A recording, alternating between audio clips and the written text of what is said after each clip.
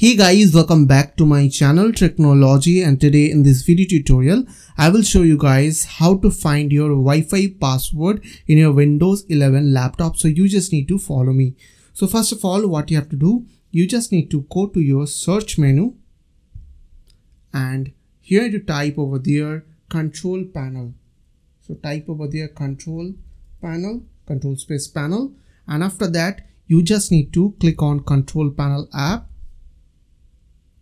Once you have get this screen, make sure that you have selected here view by category. Okay, now click on network and internet over there.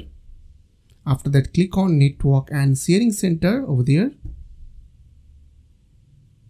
Now here you can see here's my network name is showing like Trix Motion, and on the right side connections Wi-Fi, my network name is showing. So I have to click over there.